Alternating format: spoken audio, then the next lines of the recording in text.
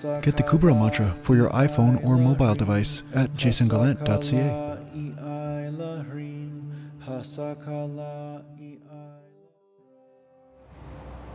One way to look at the spiritual journey is that all suffering is caused from some form of rejection. Whether you're rejecting your external circumstance or you're rejecting your internal experience. Okay, so I guess I'll call this the path of rejection. That's the path of the ego, is the path of rejection. You reject everything. The ego rejects everything. It rejects you, it rejects your circumstance, it rejects everything around you, including the love that is coming towards you at all times. It rejects your inner divinity. It rejects anything that is unconditional love. And when this rejection gets bad enough, you become a seeker.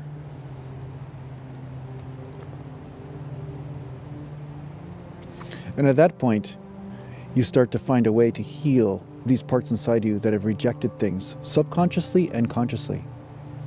One by one, you make your rejections conscious, and then you let them go.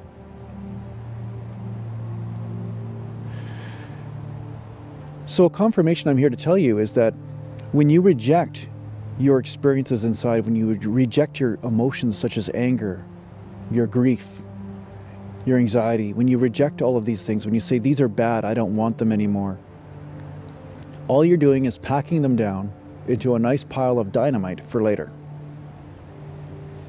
So years go by and you pack stuff down, perhaps you even use substances in order to do it. Perhaps you use actions, you know, like to distract yourself from feeling the things that are underneath you, that are driving you, motivating you, all the suffering that is driving you through your life. Perhaps you're using life to distract you from these things in here so that you can pack them down even more. But no matter what you do, you will never be able to hide from these energies inside.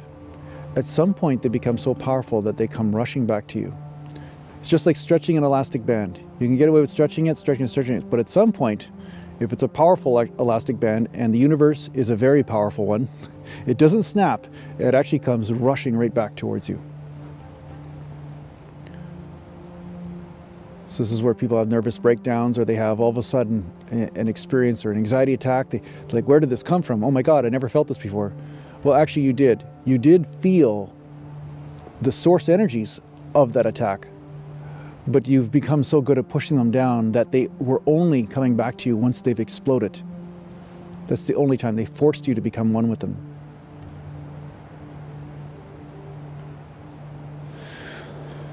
So I'm here to say to you that there is no such thing as avoidance. There's only such thing as eventuality.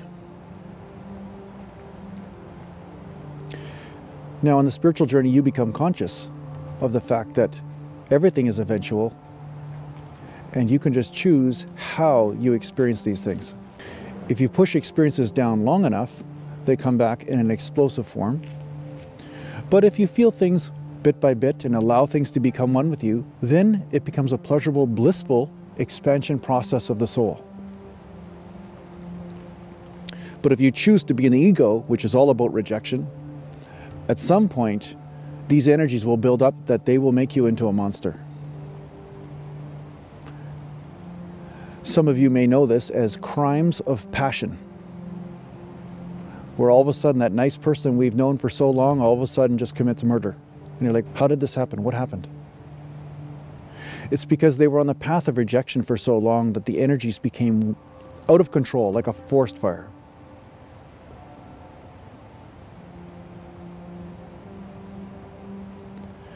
So as you become one with your anger, don't judge it. As you become one with your anxiety, don't judge it. As you become one with your depression, sadness, shame, any of these things, don't suppress them. I'd rather you act out little pieces of being an asshole than wait one day and then be on top of a clock tower somewhere doing something wrong. Okay. It's better to experience these things and allow your humanity to burst forth so that there is no suppression of the universe. And as you do this by bit, what happens is bliss joins, space joins you. Okay?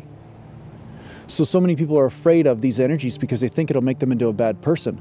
But the fact is, it's the suppression of these energies that will make you into a bad person, because the explosions will come out where you are absolutely, totally unconscious, and that will have no heart in it. It'll be just pure explosive energy flying in all sorts of directions through the filter of the ego.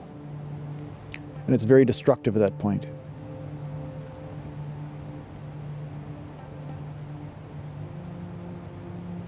It's just like anything with pressure in it. I mean, if you have a canister of air, but you keep pumping air in it, pumping air in it, pumping air, at some point the pressure will be so bad it'll create a huge explosion. But if you just let the valve off just a little bit, then there's no explosion. There's only the experience of air.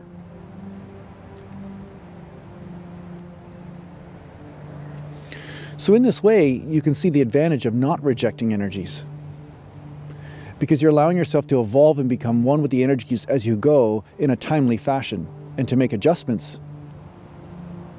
But if you're on the rejection path, what happens is that these energies become overwhelming. There's just too much for you to integrate all at once, and it can be quite explosive.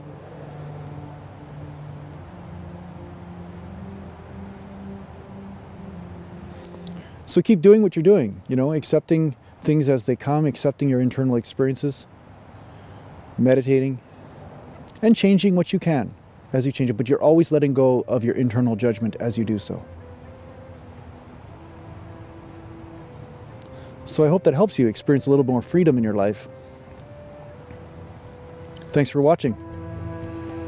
Take care for now.